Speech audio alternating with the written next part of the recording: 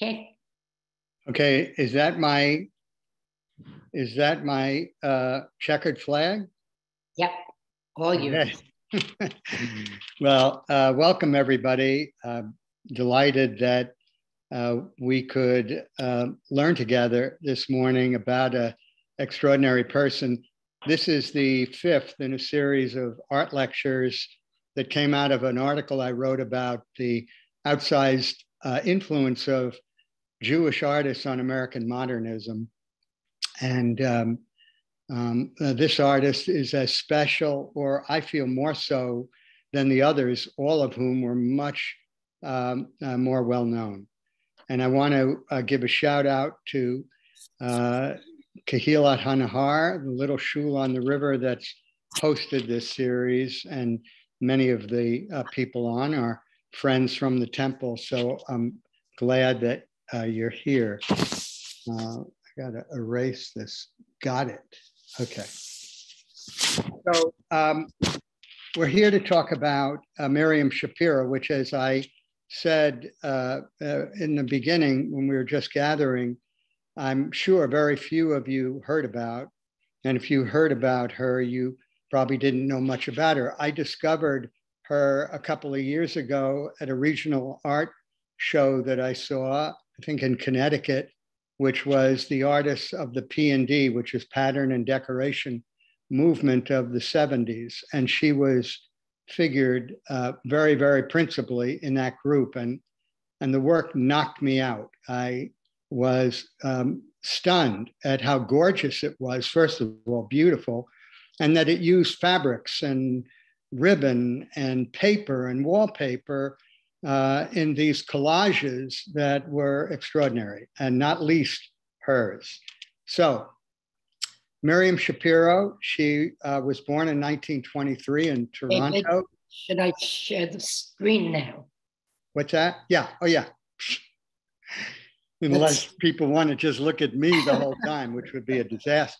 Just check. So, okay.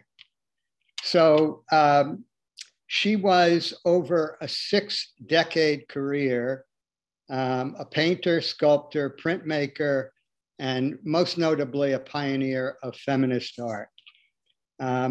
She lived in New York City with her husband, Paul, in the 50s and 60s, and she was very much a part of the abstract expressionist scene, which we've covered previously, was very much a male-dominated scene that in the early 50s rotated around something that was called the Club, Milton Resnick, and the Cedar Bar. And she was friends with all of the significant first and second generation New York school artists.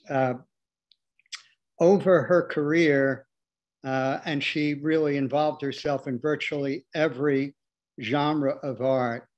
What she became most famous for, which we'll go through pretty richly, I think, was what she called femage, which was using collage, women's craft in artwork and sculpture. And this included all of the domestic materials that were always relegated to women's work. And in particular, she felt it was critical to honor women, women artists, women homemakers who were doing women's work that she found a way to honor and celebrate. And she also pays homage, as we'll see, to women artists of the past that she admired: Mary Cassatt, Frida Kahlo in particular, Sonia Delaney, and the great women artists of Russia. And finally, in her last years, as we'll see, she returned really at the end to the question of her identity, which was always a preoccupation for her, to her identity specifically as a Jew. She was famous for saying, and I found references to this all the way through my reading, if I repeat the shape of my being enough times, will that shape be seen? And just to give some sense of her importance, at least recognized institutionally. She's in the Smithsonian, American Art Museum, the National Gallery of Art, MoMA, the Met, Pennsylvania Academy of Art, the Brooklyn Museum, and dozens of museums around the world and around the country. And she has given a real impetus and is used and is referred to by many of the great women artists right now, including Emma Amos, Sheila Hicks, Faith Ringgold, Hannah Wilke, Mary Kelly, Mira Shore, Polly Affelbaum, Deborah Koss, Joyce Kozloff, and many others. And even if we all don't really know her well as some of the great artists, she is well known and taught and inspired many artists over the last decades. Okay, with that, let's turn to Miriam Schapiro, who, by the way, really liked being called Mimi. So I might call her Mimi from time to time. She also, when she was told that some of her work reminded someone of Matisse, and she said, "I love Matisse, I'm just mimifying Matisse." So this slide is a picture of young Miriam around the time that she got married to Paul Brock in 1946. They met at the University of Iowa, where they were both matriculating, and while she was there, that she founded the Iowa Print Group. Her parents, her father was Theodore Schapiro, and her mother was Fanny Schapiro. I love that. I love any Fanny I've ever met. Theodore was a industrial design artist, much like Abraham over there. And he is the one that really fostered her desire to become an artist. And he taught her and he mentored her, which she finally, towards the end of the career, finally comes to grips with, because she was very conflicted about being mentored and manipulated by male artists, which was her exclusive experience in New York City in the 1950s. Her mother, Fanny, was really a homemaker and an ardent Zionist, but she also very much encouraged her art.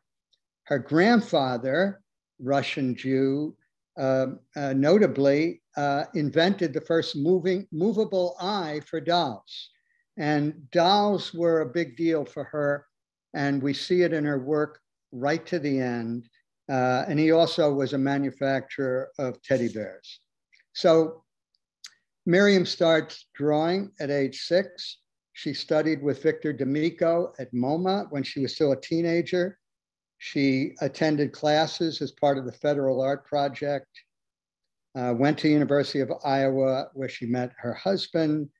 They got married in 1946. They had their son, Peter, here, seen here in 1954. I've been unable to find anything about Peter, and my understanding from one of the galleries that represent her is that he was ill, and you really don't find reference to him over the course of her career that I could see, which could also be part of her conflicted views of motherhood, family, parenting, and life as an artist. Next. So she's in New York City in the 50s, and she is producing a substantial amount of work as a young artist between 1953 and thereafter. In 1957, she has her first show, which is a big deal, with the Emmerich Gallery. She has this screen on the left. She is posing with what she called her imaginary museum. And this was her museum of portraits that were made by artists or artists that she admired, and including Picasso and Degas and Toulouse-Lautrec and Charlie Chaplin, as well as what she considered modern masterpieces like Les Demoiselle d'Avignon by Picasso, Nude Descending a Staircase by Duchamp, Gertrude Stein, Brancusi's Little French Girl. These were things that inspired her, all really part of the male canon. She is holding that up, but she is looking away from the masters to her own assertive, fluid drawings of dancers, which is fully manifested in Fanfare, which is the screen next to it, which she took this idea of the dancer, and she was preoccupied with dance for a lot of her life, and created this piece, which is no small piece. And Jerry wanted me to remind everybody up front that the work she did was monumental, that some of her work spanned 50 feet when we look at Anatomy of a Kimono, that much of it was 6 feet by 12 feet, covered whole walls and rooms. This was 60 by 105 inches. This was shown at the Emmerich Gallery to very good reviews. So she is really on her way as an abstract expressionist, very de Kooning-like, who she was influenced by, but she is very soon to make her own mark. Next.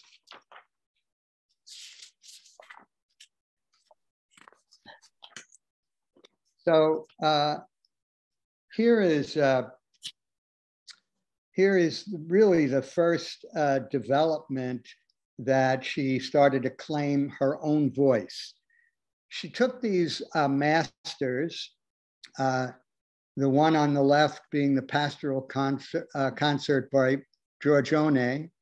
It's in the Louvre, and she admired it. And in fact, for good reason. It's considered one of the classics of art. And she took it and she created what she entitled Fête Champêtre. She did it in 1954. And it's an extraordinary piece of work. She's a young artist, but it became quite celebrated, as you'll see on the next page. And one of the things that she did, which was unique, was in addition to abstracting these forms that she admired so that they're still actually recognizable, she also thinned the paint so that she called it painting thinly and wiping out, a little reminiscent of Helen Frankenthaler's Soak and Stain. But this was really her first major work that drew a lot of critical attention. Next. There is yours truly standing in front of this piece of art. It's in a gallery in New York, and the Eric Firestone Gallery. They happen to be the exclusive representative of Miriam Schapiro's work. And this can be yours for $760,000 if anybody's interested. But I reprinted the review that she got because it was by Dorian Ashton, 1954, Art Digest. And I think it was remarkable and really confirmed early on how extraordinary an artist she was. This was at the Tanager Gallery. An unabashed love of lusty color and Baroque fusion is apparent in Miriam Schapiro's canvases. She is a young abstract painter who has established a contemporary style based on sound classical principles. That is, she knows and loves the great range of possibilities open to a knowledgeable painter. They are, for example, many passages in her image of a dense wood which is painted with the cunning of an old master. And when it suits her purpose, she's not afraid to use diminishing values or classical perspective. But the verve, concern for complex space and ambiguity, is wholly modern. Her forest in its infinite variety quivers with an energy emanating from within and is obviously a direct, unmitigated projection of the artist's complex vision. She is one of the most gifted of the younger painters. And Dori Ashton was no small potatoes. She was one of the principal judges of art and critics. And standing in front of it, I can say that it emanated an extraordinary force. So let's move to the next one. Here again is a piece that he painted again, taking a very famous painting, St. George and the Dragon, Tintoretto, and renaming it and claiming it for herself based on, and these, she only had black and white photographs of these pieces, which I'm astounded about the color she used in it, because apparently it was just black and white she was working off of. But she called it Beast, Land, and Plenty. And again, you can see the broad brush strokes, the swirling forms. This is raw emotional energy. And again, the painting was thinned with turpentine and manipulated with these wiping gestures. She actually wanted to call this painting after St. George and the Dragon. She wanted to call it St. Georgina Slaying the Dragon. Next. These next four paintings that were all two here and two to follow, all painted in 1959. She has now abandoned the world of fantasy and fluid abstracting these old masters, and she did a number of them, not just those two, to sort of delve into more psychological and existential realities of her own life, childhood, motherhood, family, in each of these, and they have increasing complexity to them. We'll see this, and for further study, you can read what's been written about each of them, of the mother and the child, which we can see on the left, and similarly, the mother wearing an apron and the child at the bottom on the right. She calls it autobiography, but it becomes increasingly manifest in her work in the 60s in particular, that it becomes more and more autobiographical. Next.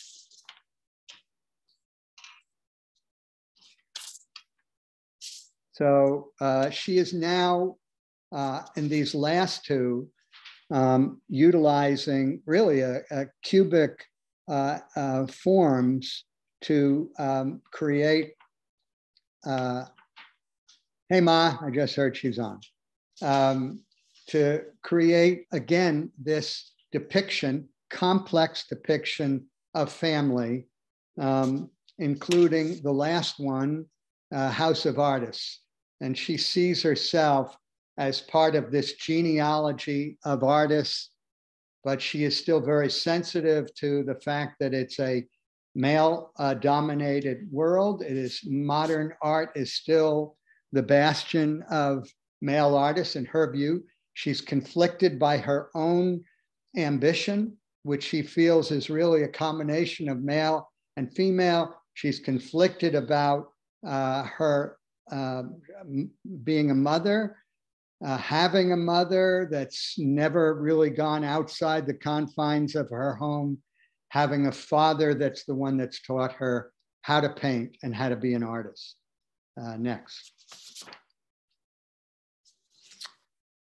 So 1960, she starts doing a whole new kind of work that's to become known as shrines.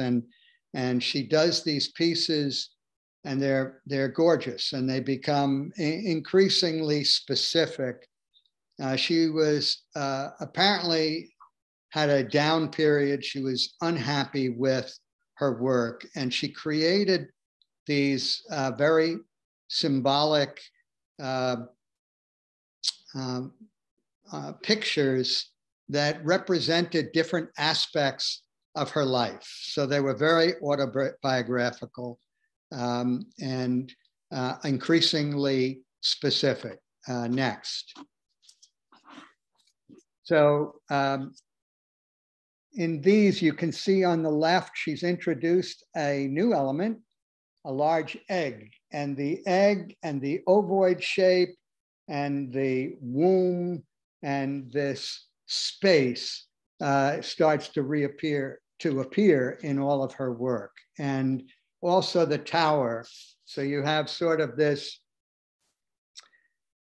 phallic shape that she is contending with, as well as her female essence. And we see it repeated over and over. And critics had a great time trying to describe this in all sorts of ways, as did she. And she happened to describe it a little more crudely than I'm prepared to share. But this becomes known as her shrines. Next. Now you can see where it's really getting very, very specific, very structural. And she repeats this over and over. And these are dramatic. I actually saw one of these, and it's one of the things that really blew me away. On the left, you can see moving top down, she has this gold, which represents aspiration for her. Below that was an image of from the history of art that she admired. This happens to be Cézanne, and this piece is called Homage to Cézanne. Then you have the egg, which, as she describes it, is the woman, the creative person, the I. And then finally, underneath is the mirror.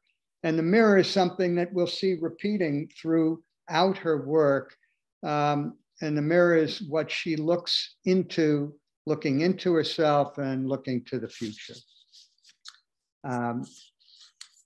These shrines, and the next one is another shrine, and the artwork is two paint tubes, which I forget which museum it's in right now, but it's one of their most celebrated pieces of art.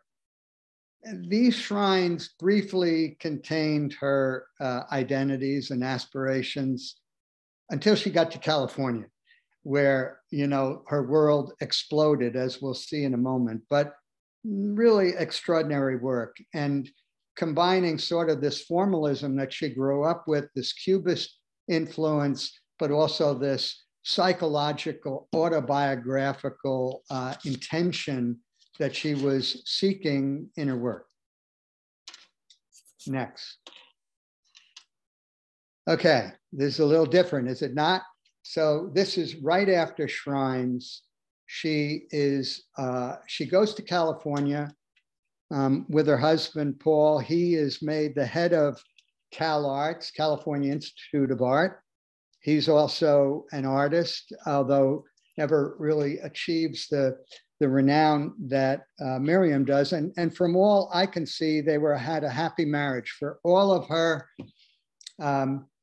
inner conflict and questioning the roles that she has to play as artist, mother, parent, etc., their marriage seemed to have been a mutually nourishing one, and they worked together when they painted. So this is called Painting City, and the other is Byzantium, again, very celebrated for these floating shapes that she did. They're both acrylics, and they are powerful. They're large. 80 by 72 is Painting City, and 108, that's 9 feet by 6 feet, is Byzantium. And you can imagine their impact up front. And in fact, at the Eric Firestone Gallery, they have one of these geometrical paintings of this kind of size, and seeing it up close, where sometimes things don't look as good up close as they do in a picture, it was even more powerful. And so she is now gaining very positive critical attention for this work. And it's a suggestion of her breaking out of the rigid structure that she pursued in the shrines. And again, it coincides with her move to California, and it's very much challenging what's happening in American art at the time. Next. Okay, this is, in retrospect, considered the first of her feminist pieces of art. when we look at it, on the one hand, these diagonals seem to represent, as she said, the Vitruvian man with the O and X and seemingly, interesting composition. She claims that she was unaware of what she really meant by this, as revealed to her by others and herself in the future. She did this piece and others that I'm going to show you at University of California when she met this physicist named David Nalaboff, who she persuaded to help her with his computer imaging some of her bolder geometric drawings. And this is how this particular piece and the next ones I'm going to show how she did it. When she did Big Ox, she may have been unconscious of the gendered content at the time, and that is talking about the big O dead center. One of the critics called it her interest in ionic forms. And she says she only recognized it later. And here's what she said. And this was, I guess, on the wall at Museum of Contemporary Art in San Diego, the plaque. The painting is a very strong image of a seemingly neutral subject. The letter O superimposed on the letter X was actually a hexagon with a pink labial interior whose geometry masked its sexual meaning. In painting this image, I behaved unconsciously like all women artists who are mentored by men. So this is the Big Ox, and it's really one of her most iconic pieces. And you can imagine, again, it's 7 by 9. It's a big piece of art, and it's extraordinarily vibrant. Next. Continuing, she then did 2 other pieces. The keyhole is right now in the Museum of Vienna, and Horizontal Woman, I don't know where that's at. But these 2, again, they're extraordinary. One of the critics who talked about these 2 pieces in particular and said that she is working in the vanguard of contemporary abstraction, Barbara Rose. And she called it abstract illusionism of these floating pieces. Keyhole on the left, again, and this is where the critic used the term ionic forms for the hole in the key at the top. And Horizontal Woman number 2, or cartoon. I don't know why they had both names, but this is a reclining nude fractured into these geometric forms, almost like a landscape or an assemblage of bungalows. But this is 2 of, again, her iconic pieces from this period when she was in California that was explosive for her. But she's about to move very dramatically, changing genre again, as we will see time after time, into what really made her famous. Next. So 1971, she is teaching a few students about her ideas of feminine art. And she learns about another artist named Judy Chicago. And maybe some of you have seen her work at the Brooklyn Museum, one of the most famous rooms in American art, Judy Chicago's Dinner Party, which is, I think, 36 different women reflected on plates, one by one, around a big table with vagina imagery. That's Judy Chicago. Judy Chicago and Miriam Schapiro. Miriam Schapiro goes to find her at Fresno and invites her to come to Cal Arts to become a member of the faculty and work with her to create the first feminine arts program. which they do. And they have 21 women, young women, who they are training to be artists. And more than artists, they're training to be women. They're young students. And one of the first things they do is build this house from a derelict building called Woman House. And that is Miriam and Judy sitting up there at the entrance. And it is recognized as the first female center art installation. Well, the article I read claimed in the world. I think I'm safe in saying in America. And the work they did in there was extraordinary. Not only did they build, they had to learn building techniques with hammers and nails and saws and the like, but they were creating work that was musical, that was visual, that was theatrical. In fact, a very famous piece that Judy Chicago wrote and that was performed there, I will leave it to you to look at. You can find it on video. It's it is really out there. But this was viewed by the New York Times as one of, this is in 2019, one of the 25 most important art pieces of the 20th century, Woman House. Next. So while she's there, she does one of her most iconic works called Dollhouse, which is at in the Smithsonian right now and always has a crowd in front of it. This is like a Rosetta Stone for the rest of her later work, and it combines many things, including and specifically a marked ambivalence to traditional female roles. So at first glance, it seems like a dollhouse and a rejection of abstraction. On closer inspection, which hopefully you'll have a chance, I'm sorry I missed it when we were in Washington recently, but on closer inspection, it reveals a complexity and a contradiction way beyond the reach of little girls' toys or a woman's place in the home.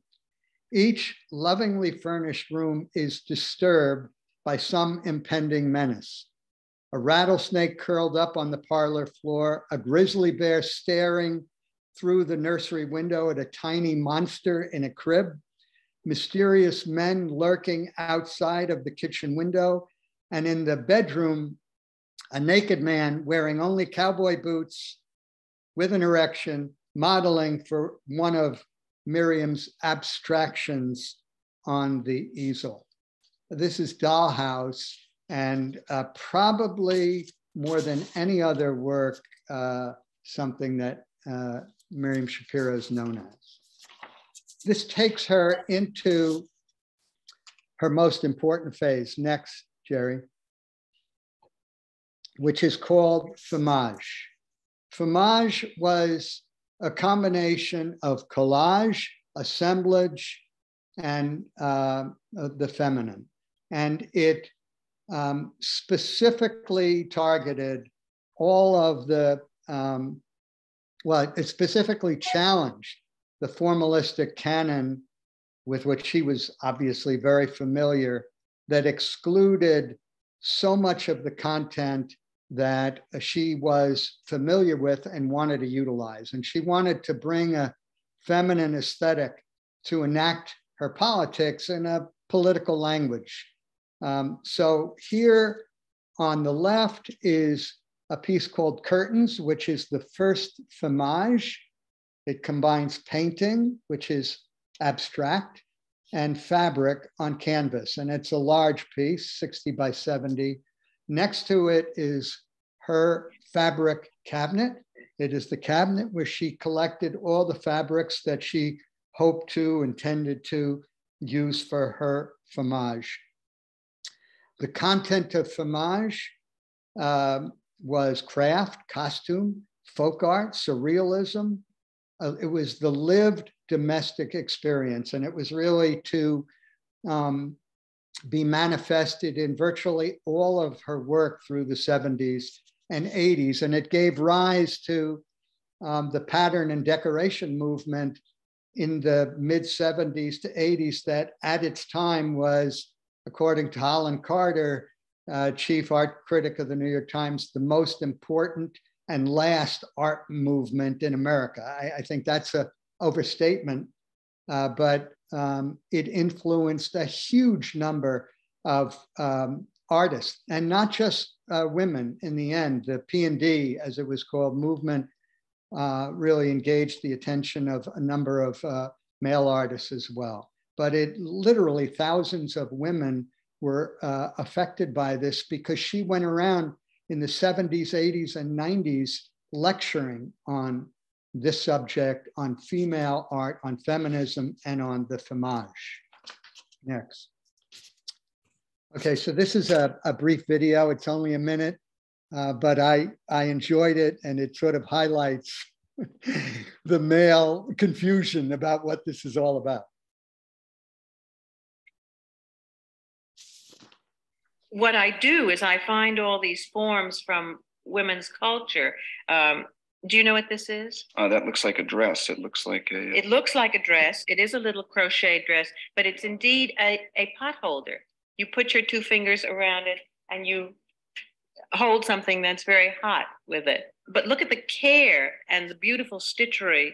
And I just want to memorialize this in a painting of mine. No. So I bring these women who are anonymous back into history. Did you do things like work with quilts in your art previously? Did you? No, because I had the same attitudes toward women's works that everybody else in the culture had. I never saw them as works of particular beauty, nor did I particularly honor my grandmother when she used to sit there tatting those pillow slips, you know, making those beautiful objects. Okay, next, Gary. So this is a fabulous piece that I also had the good fortune to look at closely, which is, there I am inspecting in the gallery at Eric Firestone. It's called Lady Genji's Maze. And what's extraordinary to me about this is she has this sort of computer-generated image, which harks back to her California days, but flying out of this sort of masculine construction, I think she would have considered, are these femages. And I am up close, aching to touch one, but aware of the brooding omnipresence of the gallerists. Actually, they were lovely. They weren't brooding. But the one on the left is an acrylic. In the middle is clearly fabric, as is the one on the right. And they appear to be flying out of the picture. And behind them are these steps, almost like Carico steps. Who knows where they're going, to this gray wall. But to me, not only was it visually just an extraordinary creative piece of work that married where she was coming from to where she is going, but it's also sort of her stepping out of confinement. It really, up close, it looks like these are flying out of the picture. Next. So here are classic examples now, again, early in 72 and 73 of her femages, and they become really symbols of the P&D movement, where she's creating abstract compositions, very vibrant colors with hard-edged forms like cubism, that is constituted of quilts, of wallpaper, fabric design. They're unapologetically ornate, but they're grounded in these recognizable elements of fine art. This is a hybrid. This is taking female decorative arts, marrying it to fine art, and making the argument, this deserves its place right next to the great contemporary modern work that to that point has really been the province of men. Next. Here is called the Cabinet for All Seasons. It's 4 season panels. The decorative design and feminist imagery is combined in these architectural shapes that each have at their center this mysterious female space that's inviting one in. And again, this is another example that we'll see over and over of what Judy Chicago named Miriam's central core imagery. Next. So now it's mid-70s, and she does this series of collaborations that are for 2 purposes, and there are many of them, and they're the smallest of the work that I saw of hers. They're really almost like intimate pieces of looking internally, having a private view. But they're very different if they're featuring a woman artist or a man. So for illustration, on the left is Mary Cassatt and me, and she loved Mary Cassatt and saw her as a pioneer, and with Morisot, one of the great artists who challenged the male dominance in France. And this is a piece she did that is very sympathetic. And she was reflecting on, okay, I have to be mindful of the time. I'm going to sound more and more like a New Yorker as we get to the end. Anyway, she, being raised in a patriarchal home where her mother didn't have a world view, she sees herself as having a world of her own. And that's what she was saying in this piece. She's quite sympathetic, and it validates her own inner life as she's described this. Next to it is part of her collaboration series, Paul Gauguin and me. And Paul Gauguin, I think she saw quite differently with his interest, obsessive interest with Tahitian maidens, always bare-breasted. She sort of reversed things here. It's not really sympathetic. He's sort of in the dark interior, again, that special space. And he is surrounded by what looks like a kimono or a dress. So she has shown him in a different way, but still a collaboration with artists of the past. And we're going to see coming soon her collaborations with women artists, especially modern Russian artists that were the modern artists of the turn of the century in Russia, that is the 20th century, who have never gotten the recognition that she believes they deserve, and with whom she feels not only an affinity, but a genealogy. Next. These again are femages. These were aprons that were sent to her or given to her by women. She says that she wanted to validate the traditional activities of women, to connect myself with the unknown women artists who had done the invisible women's work of civilization. I wanted to acknowledge them. I wanted to honor them. So she began collaborating with anonymous women who sent her stuff. She asked for it. They sent her embroidery and aprons and ribbon and quilts. And as she traveled and lectured, she thanked them and incorporated the stuff that they were sending her in her artwork and with attribution, so that in her artist statements, as the work was being shown, she would specifically thank by name the women who sent her these articles, much to the shock of her gallerist, Andre Emmerich, who was apparently aghast. Next. And now we come to really what's called the largest femage ever completed. It's called Anatomy of a Kimono.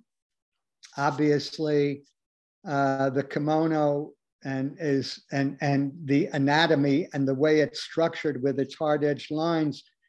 And you can see on top, this is sort of the 50-foot expanse of it. It's the only picture that we could find. And I want to do a shout out before I forget again to Sharon Smith, who's put all of this work together in an extraordinary way. So I really barely recovered from failing to acknowledge that last time. I'm remorseful, but Sharon's done an amazing job. So here is anatomy of a kimono. These are at the bottom, just some insets of particular pieces of it. You can see how extraordinary is this work. It's acrylic, so she's painted it, and these are pieces of fabric that she's included with this sort of hard-edged formalism. And again, it's a very strong image of a seemingly neutral subject. She called this her soft symphony in color, a robe for the new woman, linking the formal concerns of high art with a preoccupation of domestic arts. The kimono was fashioned on the Edo kimono, and typically in Japan, there's a Japanese motif of 4 kicks that are repeated through this, which suggest a figure walking into the future. And you can see 2 of the kicks here. Next, Jerry, I think there may be one other, can't see the kicks, but this is an even closer detail of the anatomy of a kimono. And next to this is a kimono. Again, you can see this vibrant, just flying out of the picture of the colors. And a lot of this, by the way, on this presentation, unfortunately, the colors are more muted than they are. This was, so much of her work was so vibrant and creative, as you can see the way she's crafted this kimono. Next.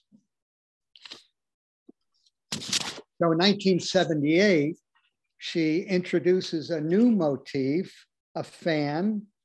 And the fan, of course, is something that's very feminine and again, a neutral object that nobody would really think about as art per se.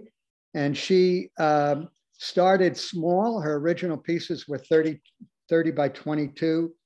They became 6 by 12 foot semicircular collages. And she's taken what seemed to be feminine and trivial and created an ordered and monumental visual structure that is, again, celebrated around the world. The Barcelona fan is at the Met, and the first fan, and that is the first big one she did, is in Zurich. Next. This piece is called Wonderland, and it's a fromage, again, acrylic and fabric. It's enormous. It's 90 by 144. That's 12 feet. There she is on the right on a ladder working on it. So she is painting and she is applying and gluing fabric and paper and whatever else she could use. One critic called it the monumental domestic manifestation of women's creativity. And I'm sure that made Mimi very happy. Next. Okay, she's now moved again in the mid-80s. And this is a woman that you get the feeling as you look at her work that she is constantly looking for herself and what is her shape. And if she finds that shape, is anybody going to know it? Are they going to know who she is? So these pieces all reflect her interest in dance and theater. And in the mid-80s, this became a preoccupation of her work. And her fromages, and these were all fromages, these were all painted and utilizing fabric, took on a very theatrical look. they gave a visual form to her attempts to shape myself and deal, as we'll see in all of these, with the male and female aspects of her persona. She never shook the feeling of her male and female, and her idealism. She hoped, as we'll see in some later work, that male and female were going to be the same, in fact, almost interchangeable.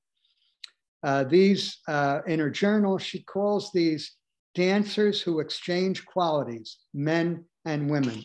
So this first one is, I'm dancing as fast as I can. Again, look at how large this is, 90 by 144. And the same one, Master of Ceremonies, where she is, has these theatrical characters. Again, there's psychological meanings that have been ascribed to them that I won't pretend to go through, but can you imagine these monumental works that Mimi Schapiro is creating in her studio in 1985? Next. These are, again, these are slightly smaller pieces, but they are celebrative. They are vibrant. They are so much energy to these. And, you know, these are performers who are, you know, exuberant, dancing, high stepping, falling freely. This is other fromages. And this, actually, these, as I'm looking, were acrylics.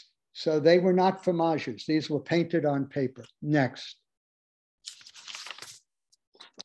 More of the same, pas de deux, which then becomes the model for a monumental sculpture that she does next.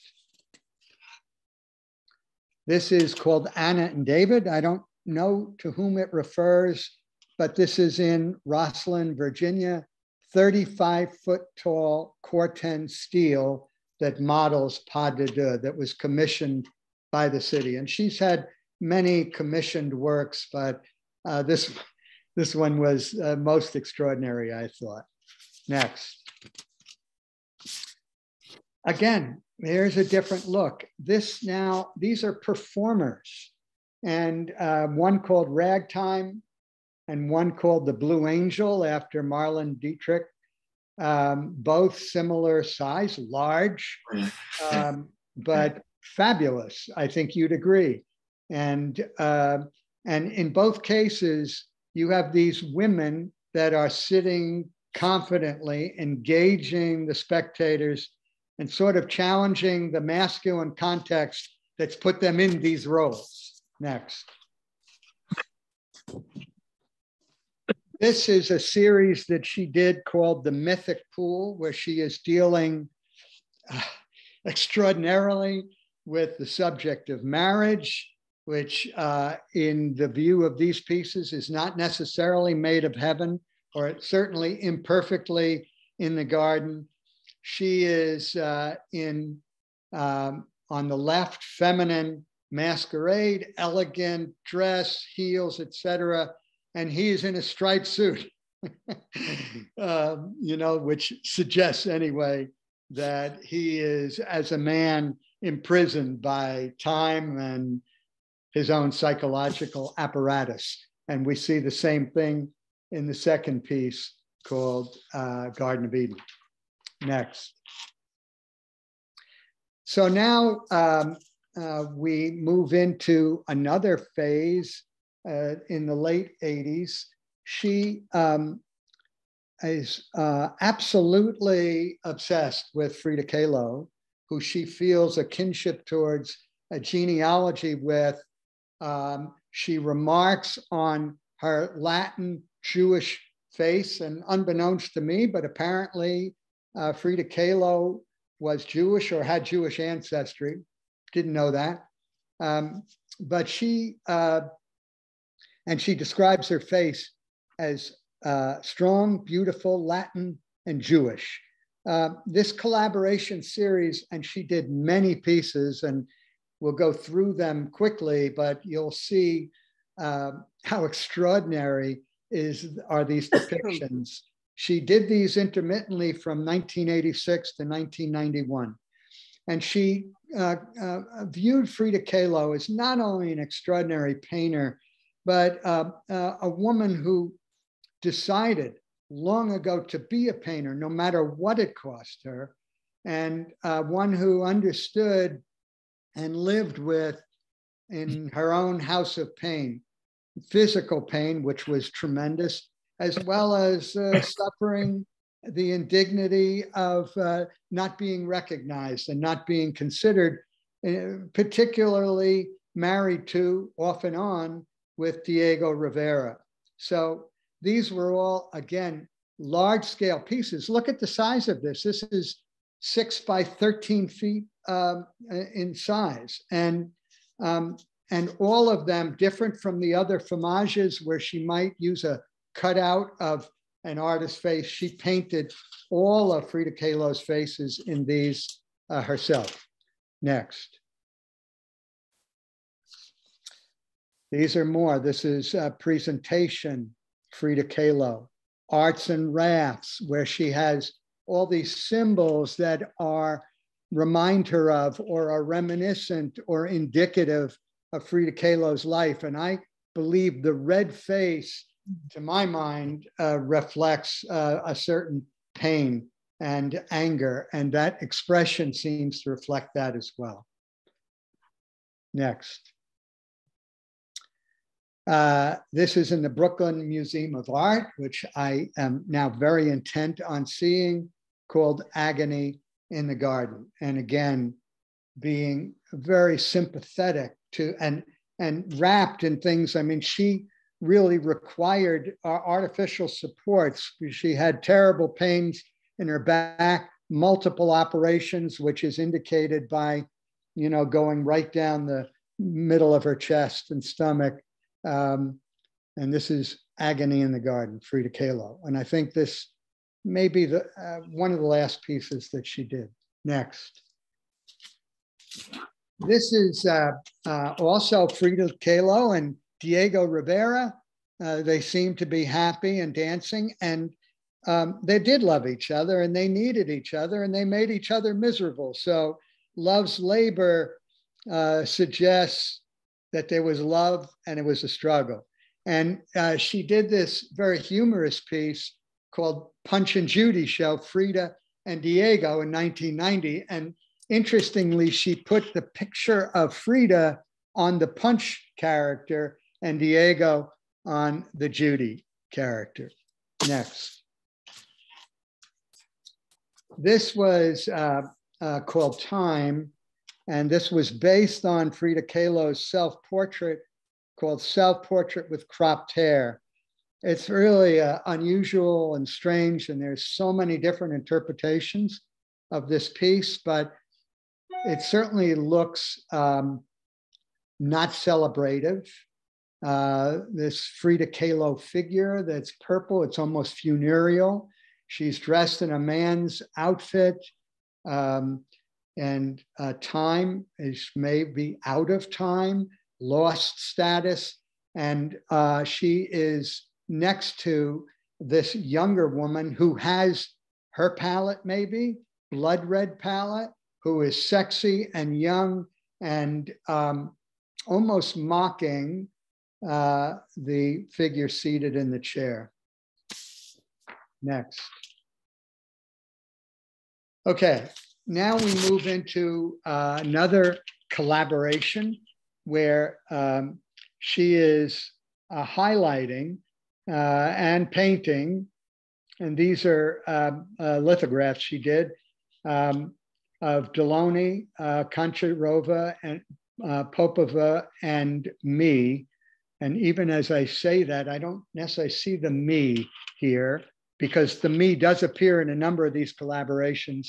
And these are celebrated women artists from Russia with whom she fiercely claims kinship.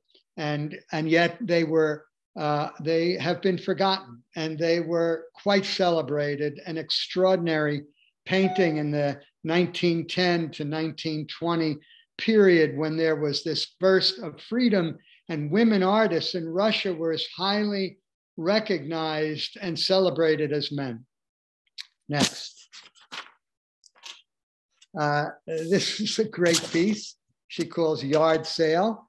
These are discarded clothes, like in a yard sale, that are converted into 4 grand costumes that are framed by these classic columns. On the left is supposedly Frida Kahlo. On the right is Delaunay, the mature Delaunay, or maybe it's Miriam Schapiro. She leaves that open.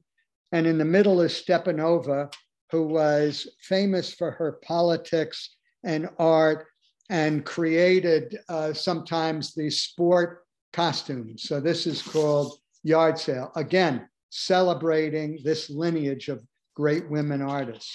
Next. Oh, I love this. This is called She Flies Through the Air with the Greatest of Ease. This is supposedly Stepanova with the star on her chest. It also could be Mimi, who she identifies this Russian guy who is illustrating perfectly man spread that you've all seen time and again. And she is, reaching for his crotch, and he has this shocked and horrified look on his face.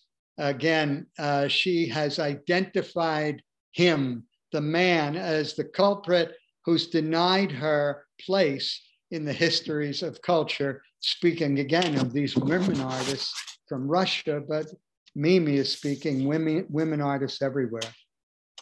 And my fan is a half circle is based on a costume design that was done in 1928 at the Moscow Kaverny Theater on a production of Romeo and Juliet. And it is beautiful, it is idealized, and it almost refers back to the kimono series. Next. This is a part of Shapiro's collaboration series. It's called Mother Russia. Again, it's monumental, 6 by 12. It combines her grid structure to showcase her genealogy of her female artist ancestors. It's mixed media. She uses different levels of information showing both her work, their work, and other aspects of their life. And all the way at the bottom on the right is Mimi Schapiro herself with a picture of her that her students did of her when she was at Woman House that they thought was very funny, and she uses it, and it'll pop up in many pieces that she does, as we're going to see in addition to this. And next. This on the left, which is Russian matrix. She uses the word matrix very specifically. This is a form that she's repeated 16 mirrors. She's done any number of ways in the past, but she says, quote, specifically, by matrix, she means the womb, that which gives origin of form. And next to it, called the stronger vessel. And these are, again, Russian women artists that she wants to celebrate and highlight. And there she is on the right in the second row, same picture. The stronger vessel on the right, 6 of her heroines with her in the bottom in the middle, Delaunay, Goncharova, Popova, Stepanova, Exter, and Muchkina have blossomed into this magnificent bouquet, and she's included, once again, pointing out the genealogy of Russian artists and herself. Next. We're in the 90s, we're towards the end of the 90s, and she is now coming to grips with her own identity. And this is the first time, father and daughter, that she's acknowledging her father's role in her work. He was her teacher, her first teacher, and her mentor, and encouraged her strongly for her whole career. So here he is holding her hand, extending with the other hand flower to her. They're dancing, it appears, in some syncopation on a paint-smeared floor. To the right is the house where her mother is, so she wants to pay homage to her mother, who was always inside. But this is pretty notable, 1997. And she's really coming to the end of her career. The last decade of her life, very sadly, she suffered from dementia, which some art critics point out, Mira Shore in particular, feel it's one of the reasons that she is less known than she should be, far less, because she sort of disappeared from the scene and was silenced by her disease. This last frame, My History, also done in 1997, which I think is extraordinary, is one of the few times, and here it is at the end of her career, where she is recognizing her history as a Jew. And there are 20 compartments of these fragmented memories.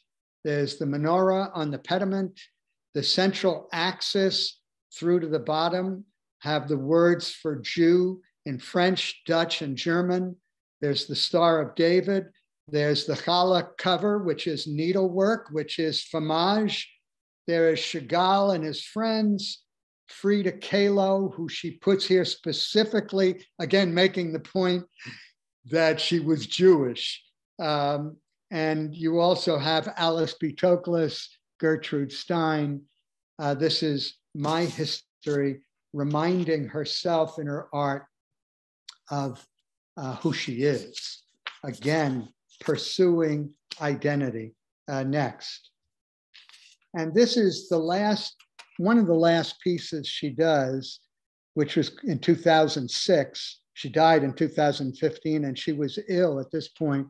So it's smaller than her big fans, and it's called Miriam's Life with Dolls. She loved dolls, and she loved to tell a story that she heard from her grandfather, that these Japanese nuns, she called them, in a convent in Japan, felt they were there and it was their responsibility to take care of the souls of the dolls.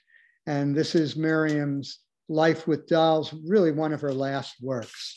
And so now we are going to hear next from Miriam, and this is in 2006 or 2008, which is really close to the end of her creative life.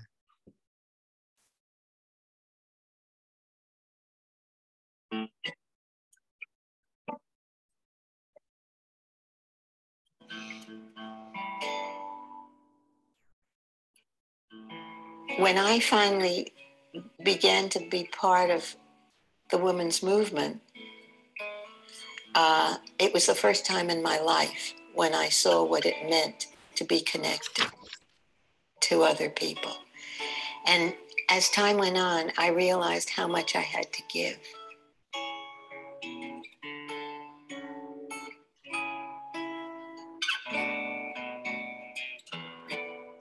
Women were supposed to be in a certain way. I used to call it the period of white gloves, because if you didn't go out with your husband to the restaurant and you didn't wear your white gloves, then people would look at you because you were out of line. There were rules, and the rules were not the women's rules at all. They were the men's rules. There was no such thing as a specific art by women. The story of Women House is about Judy Chicago and myself beginning an art course for women to make women understand that in order to be artists, they had to find their identity, as well as working hard to learn how to create images that came from their belief system. I mean, they didn't even know what a belief system was. I mean, there was so much to teach, you know. Ultimately, they were creating their own autobiographies.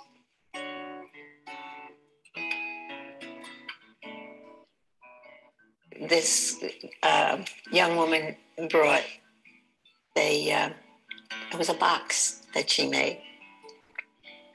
And in the box, it was very delicate and very moving. It was her first bra. And the bra moved down like this. And the box was made nicely. And suddenly I thought about all the art, you know, that people studied in schools, and who in God's name ever brought that to school, you know, as what they thought was important. But it was important. It was so important because it was the beginning of whatever her identity would be. I always had a thought of a woman like myself who's standing in the kitchen. She's washing all the dishes. And what's she thinking about then? What would it be like to have a story to tell? What would it be like if you had a certain kind of dress on? What would it be like to move your body around? I was myself dealing with my identity. I was innocent at that time in my life. I was older, but I was still innocent. It's now in 2006, those of us who are feminist women are well known for paintings that tell the stories of women's lives. And you see how simple it was.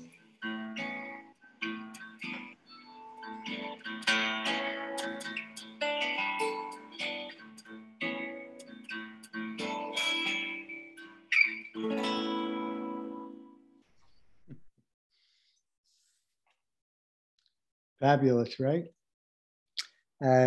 Thanks, Jerry. So this is the last slide. And I think this may be the last work that she did. Both of them look like her fromages, but they're both acrylics that she painted in 2008. We've looked through an inventory of her work, all of her known work.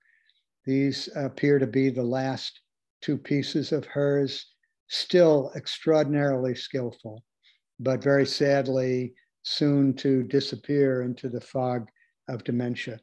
But this concludes, you know, the story of this extraordinary artist. And I hope you agree with me that she was monumental to American art, and so how extraordinary that she's so unknown, really. Although right now she's got a number of shows that are happening around the country, and she's increasingly exhibited that I've seen since 2019. But thank you for listening and meeting Mimi Schapiro. David, thank you so much on behalf of all of us. You are a treasure to bring us this wonderful, wonderful knowledge. Thank you. Wow. It's, and we can unmute if anybody has questions. I will say that it's a privilege for me because you dive into the life of these extraordinary people who you never knew before. And it's a gift. You meet somebody that is so enriching that you never knew before. So no, I love doing this. And again, Sharon can hear me say, I love doing this. I'm not sure she does, but you'll agree she did a marvelous job. David, I just wanted to comment that the X's appeared in quite a number of her works. Right. I took note of that. Yep, it's a repeating motif. I mean, there's a number of things that repeat. There is it's sort of this, well, she has what she called the phallic symbolism and the woman center, and you see it all the way through her art. Yeah. Yeah, I think at the Lelong Gallery, drawings against the Vietnam War, like a bunch of planes and very bloody, beautiful small drawings, beautiful. Hi, Gisele. Yeah. Hi. I had no idea about the scope of her work. Wonderful presentation. Thank you. 6 full decades, constantly changing. Amazing. Isn't it amazing when artists that are so great in one particular genre are willing to risk it all and do something totally different, that they're just so moved to do it. When we were in the gallery the other day looking at her work close up, and I was reflecting that maybe she would have been even more famous if she just did these geometric compositions. They're spectacular.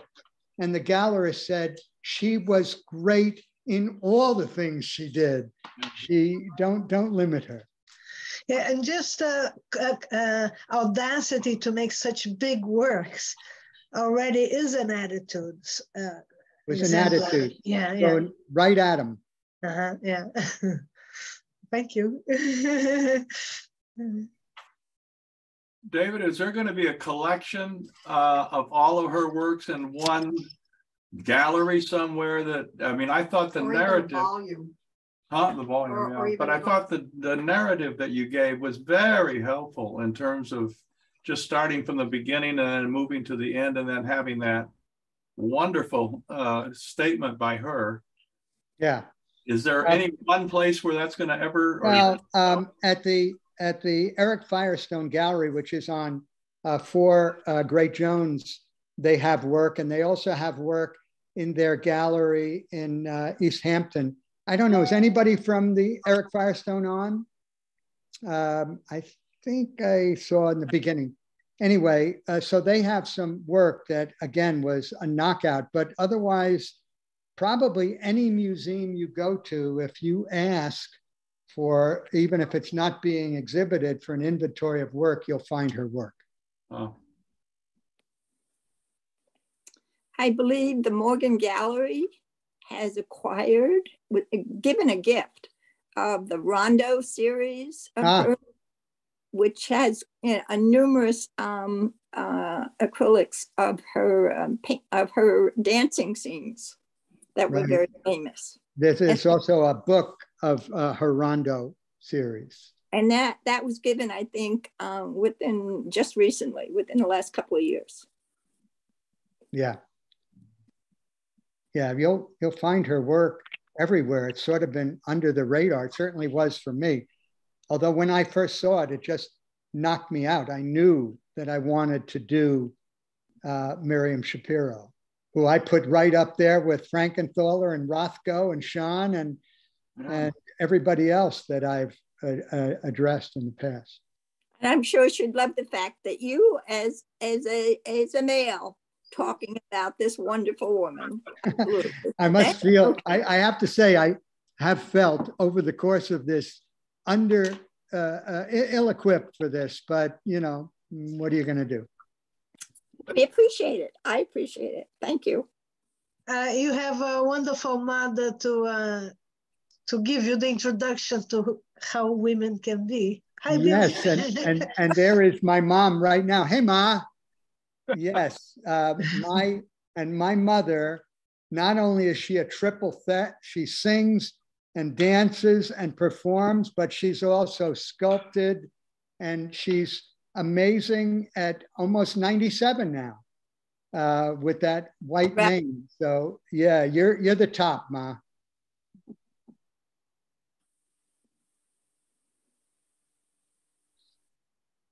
Hey, Sheila. Anybody else? Your mom is speaking, but she's muted. Oh, we had to mute her because before she didn't know how to mute and she kept interrupting my broadcast. I kept saying, Ma, you're interrupting me. So I don't know, Ma, if you can unmute, if you have something to say, we'd love to hear it, but trying to read lips. Yeah, there's a symbol of the microphone with a line through it, Billy. On the bottom left. On the bottom left. It's a microphone, so you press on that and the line goes away so you can speak.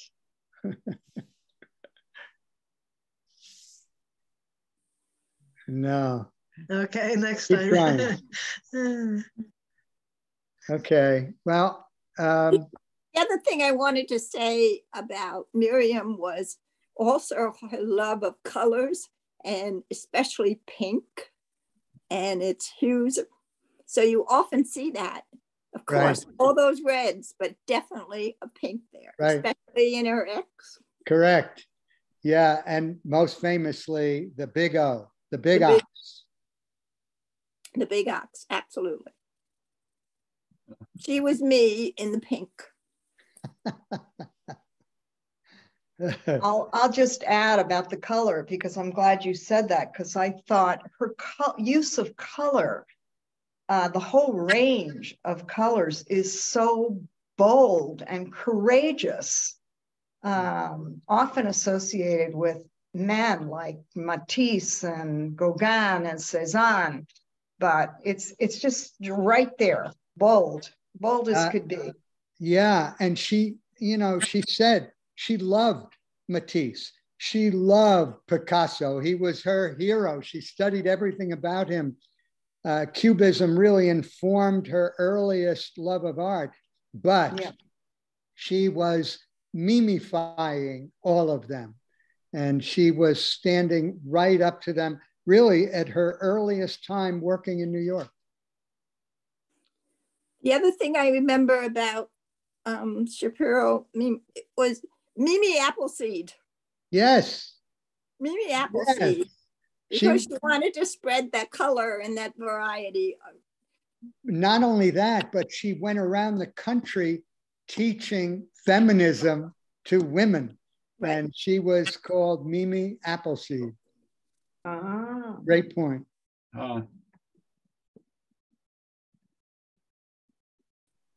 Thank you, David. Okay, well, thanks everybody for tuning in. Yeah, thank you, David. Thank you very much. Happy New Year. Thank you. Happy New Year to everybody. See you. Yeah, bye-bye. Bye. Bye. Bye.